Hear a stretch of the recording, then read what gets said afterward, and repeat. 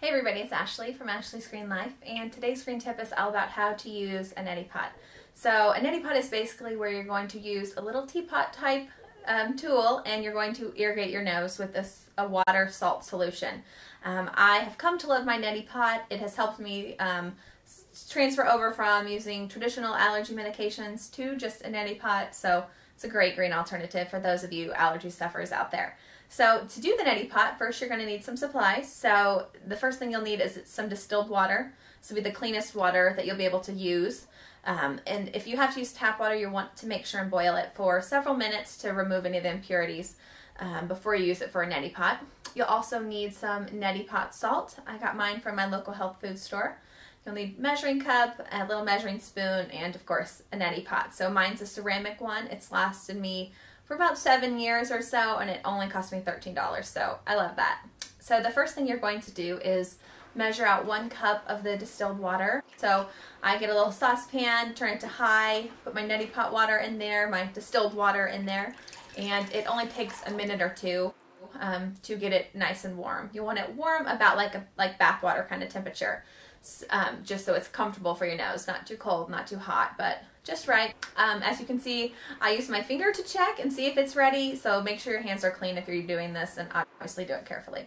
Next, I will scoop out 1/4 of a teaspoon of the neti pot salt placed into the measuring cup, and then pour the warmed water into the measuring cup. I find that this helps mix the salt into the water a little faster. I'll then pour half of that solution into the neti pot, and I'm ready to go. So to set yourself up, you're going to tilt your head to the opposite side. You're going to put the neti pot into your nostril and then lift your elbow up. As you can see, it kind of creates an incline from my elbow all the way down, as in the water's coming out, and you're just gonna let it flow. That's kind of my catchphrase for using the neti pot. Just let yourself relax and let it flow. You want to keep your mouth open so you can breathe while you're doing the neti pot, and you just try to relax into it.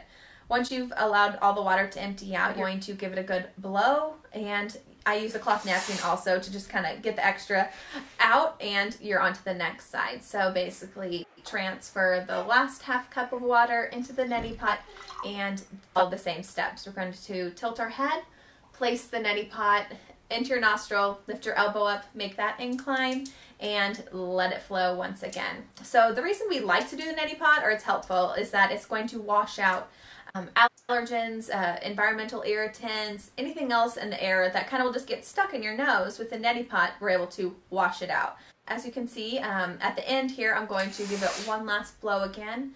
Use my cloth napkin and blow out both sides just to get it all out. You'll find it might drip a little bit. And if you're feeling a little OCD, you could take that napkin or a different one and give your sink a little wipe down so you don't have any of that hanging out in the sink for someone else to see. Nobody likes that. So basically that's how I do the neti pot. I do it twice a day, in the morning and then again at night, and it really helps keep my nasal passages nice and clean. So if you've ever used a neti pot before, you can share your experiences below, or if you have any questions for me, you can post those too. Also, you can head over to Ashley's Green Life to see more pictures and detailed instructions in case you want to learn more. So thank you guys so much for watching, and I'll see you next time for the next green tip. Bye.